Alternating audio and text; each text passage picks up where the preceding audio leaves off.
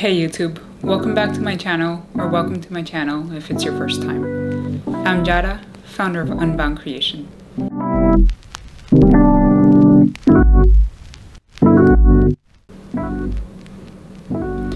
An unfortunate part of life is that we're never really taught how to process our emotions or the purpose they serve in our lives.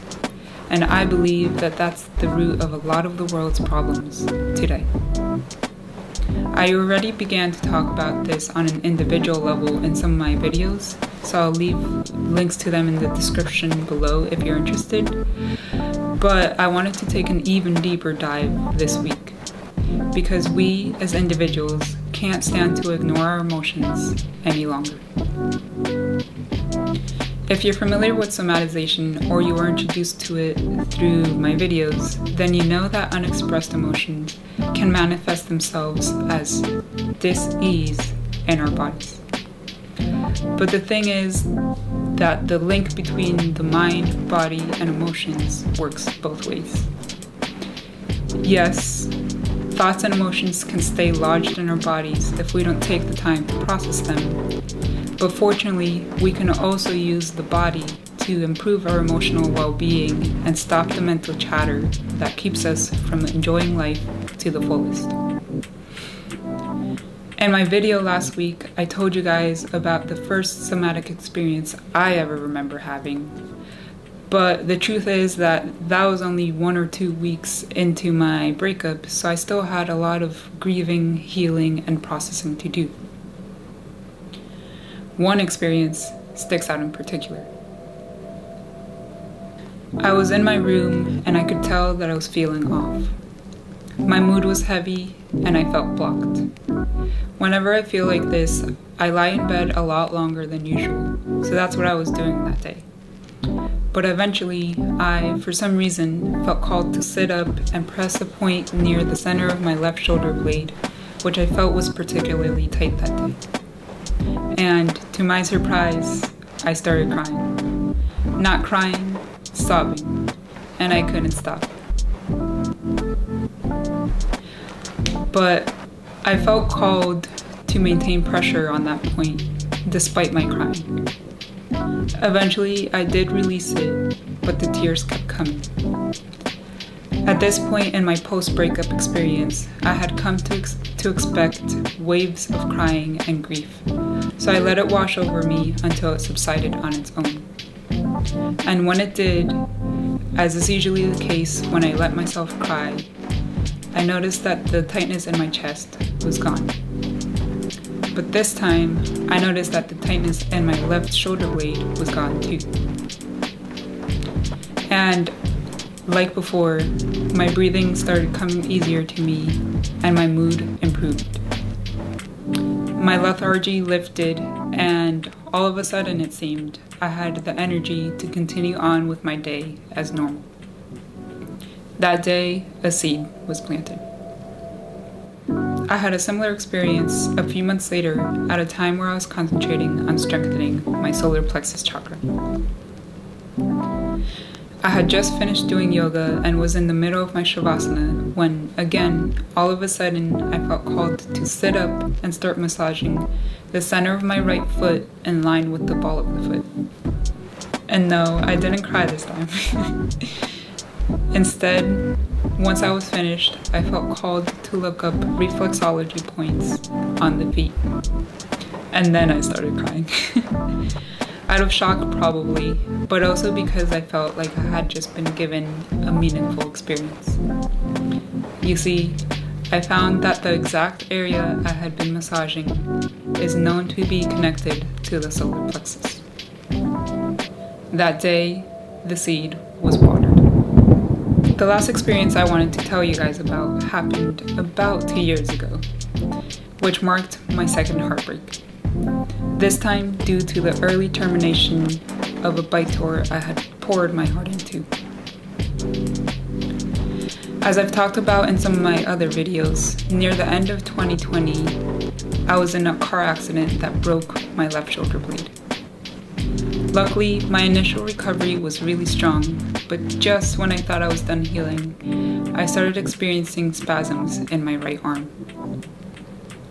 According to my doctor, this was likely due to an overcompensation of my right arm because I had to rely on it more heavily than usual during my recovery. Amongst my treatment options were taking a mix of muscle relaxants and pain relievers, even though the spasms weren't painful, physical therapy, and acupuncture.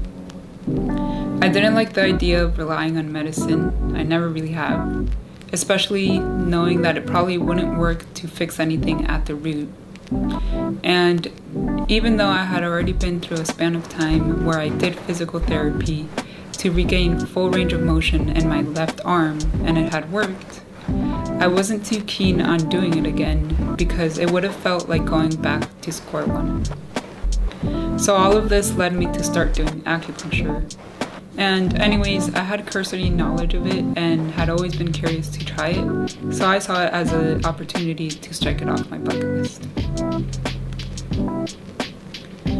And luckily, within a couple months of treatment, the spasms in my right arm started to go away.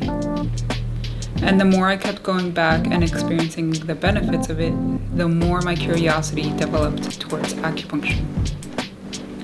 Eventually, I started looking up different trigger points and their known effects on the body. Slowly, I was exposed to more and more anecdotes and evidence that the points on their bodies that acupuncture targets aren't just random, and that they're actually linked not only to specific organs, but also to the emotions, ailments, and maladies that assail us on a daily basis. One day, I also recalled the two experiences I just told you guys, and I concluded that all of this information must be related. I had the conscious thought that these weren't just coincidences, and that this information had been stored in my body in two very specific areas. So, with that theory in mind, I wanted to verify whether the point I had pressed in my left shoulder blade had already been identified by traditional Chinese medicine as a known trigger point. And it had. In fact, I identified it as SI11, which is a major point along the small intestine meridian. What's even more interesting is that the small intestine meridian is known to rule clarity, judgment, and discernment, and that an imbalance in it can result in restlessness, anxiety, depression, moodiness, irritability, an unclear life path, and melancholy, to name just a few. It's also known to be affected by connection and/or separation, and to affect the mind, joy, and confidence.